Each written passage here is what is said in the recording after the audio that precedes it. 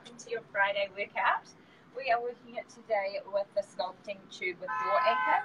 So you can see that I've got it securely fastened in the door here. Really important that you get it securely fastened because you're about to put a lot of body weight into it. So we're going to start off with our big muscle groups first. We're going to go straight into our workout and warm up as we go. So the big muscle group, my favorite exercise to hit it is a squat. So you're going to walk back into this tension on the ropes or on the sculpting tube. So you're going to squat down and then you're going to pull and stand up. That was a bit of a test, the door just moved. Pull and then stand up. So I'm choosing a wide grip row. So I take my elbows out wide to the side and then come up. But if you wanted to, you could do a close grip row. So you're rowing. It's going to work the back of your body. It's working your back, your posterior chain. The back is your posterior chain, or your posterior, while you're working the big muscle groups. You can change things up and maybe come down and stay down for multiple reps. And this makes your legs really burn. I can really feel my core working here because it's got to keep me low down and engaged the whole time. It's also about 1,000 degrees in the sun out here too. So, working hard and then coming up and sinking down again. Alrighty, I have to say I'm waiting for the beeps on my little seconds pro to go off and tell me I've done enough squats. Because I trained legs already this morning and I am working hard. So good to work the big major muscle groups first, so your heart rate drives up, and then it's going to stay up as we move into the rest of our workout. Alright, I'm going to come up. I'm going to change the positioning of my feet a little bit. So a little bit narrower stance. Again, I'm going to come down and hold. I'm going to go about 10 seconds. Alright, so that's my leg line really hammered. That's my front of body really hammered. I'm going to change over now, my back of body.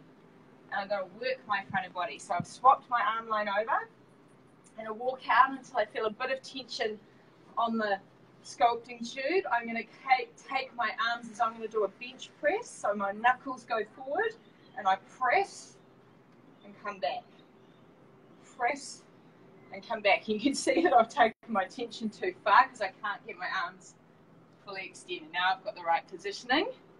So it's okay to reposition if you find that the first positioning isn't working for you. What I want is full extension and then retraction. And when I come back, I still want to have tension on those tubes so that my muscles are still working hard even at the start position.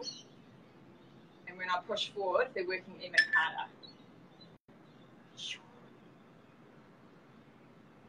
Alright.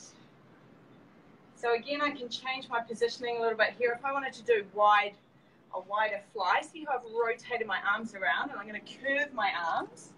And rather than going to full extension with my arms, I'm going to bring them around in front of me and then release out. So again, still working through my chest. Just taking a slightly different angle so that the muscles work in a slightly different way. I can feel all of my core is still really switched on and working hard to hold me steady and hold me upright. And I've got a bend in my knees so that all of the muscles in my legs have to work and stay working. I'm not locking out my joints and switching off my muscles. Everything is working. And again, chest is a big muscle group. So we've hit legs heavy, we've hit back of body, we've just hit the front of the body. Now we're going to start to move into some slightly smaller muscle groups. So I'm going to hold, I'm going to do this. I'm going to step out wide. I'm going to hold both of my handles, and then I'm just going to rotate out. And you can see I've got my hand on my tummy to really make sure that I keep my core engaged here, because what I don't want to do is this, because then I'm not working anything. So I want to keep my core steady. I want to come out, feel that rotation at my shoulder, and then squeeze back in. Rotate out. And I don't know if you can see that, but my arm was really shaking and jerking because I'm really working hard in these little muscle groups to control this action. You see that? I'm trying to keep my shoulder blade down my back, keep my chest lifted so I'm not collapsing into the movement. I'm staying open, I'm staying engaged. I'm going to swap that over to the other side. You're just going to see the back of me now. I come out till I feel that tension go on, and then I rotate out, and I come back in. This is my strong side, so this feels a lot more comfortable for me, as much as working hard and putting tension through your muscles is ever comfortable.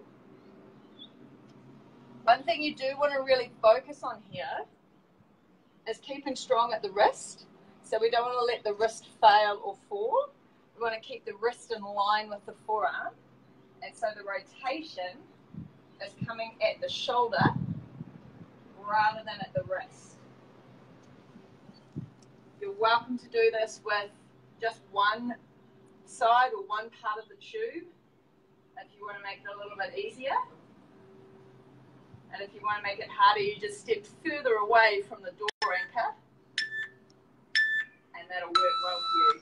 Just checking in on what I've got now. French press. All right, so into my triceps. Again, I'm going to flip myself around.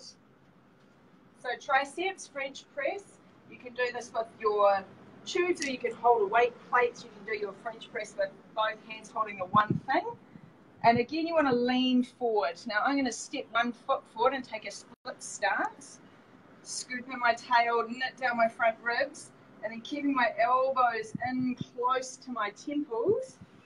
I'm going to push forward till I feel the back of my upper arms, my triceps work, and then pull back. I only want to let the tension or the slack come into the tubes for a little way. I don't want to let it go completely. I want to keep that time under tension. So I'm really focusing in to feel that there's still tension in my triceps even at the start of that movement. And from here, I'm going to take these down. I'm going to change my split stance, so I'm balanced in my lower body, and here I'm just going to hit good old bicep curls. So you want to find again that point, not where the tension's gone, but where there's just a little bit, and then you're going to pull up from there and come back down. Really important when you're doing bicep curls that you lift your arm, or you lift your hand up to your shoulder, so you move at the arms and you don't drop your torso, because if you drop your torso, then there's really not much work happening. If you keep your torso up, you're forcing the biceps muscles to engage for a longer period of time. I like to take, when I'm working with my tubes, I like to take this flat hand rather than a hammer grip. I like to take this grip, just because I feel that when I'm close grip, the sculpting tube pulls the hairs out of my arms and it hurts. So I just don't do it. I keep them in a broader grip. All right, last but not least, I'm going to hit my crunches. So you can take these however you like. If you want to hit your side obliques, you can come up and over the side and then back, and over the side and then back. And what you're doing here is working your side abdominal muscles, pulling the ribs down to the hips. So you're going this way. I'm just going to flip around and do a few on this side. Keep the tension on the whole time. Squeeze and release, and squeeze and release. So I'm trying to make a C shape with my torso. Now, if you didn't want to do that, if you just want to do normal crunches, you're going to have these over the tops of your shoulders, walk forward to feel the tension, and then bring your ribs towards your tailbone, which is pulling forward and up, and then stand up. Really important for this one that you're planting down through your feet strong, and that you are coming upright and lifting your chest so that we don't scrunch and slouch. All right, and that is us done. I'm going to lean forward, just give myself a little bit of a stretch, because these are great to stretch with as well. There you go, that's my final, I'm going to take some shoulder rolls to move out through my shoulders. I'm going to take some rotations to stretch out through my tummy, triceps. One arm goes up and over, and the other arm up and over. So these are just really quick, just enough to flush out the muscles, keep us feeling good. I think we're just over 10 minutes with that, so it might be an 11-minute workout. I'm sure you'll be okay. Set you up well for the weekend. All right, so that's us. That's us done for Friday. If you have any questions, do feel free to write them in the comment section below, and we will do our best to get to them as soon as we can. Have a fantastic weekend. We will see you next week.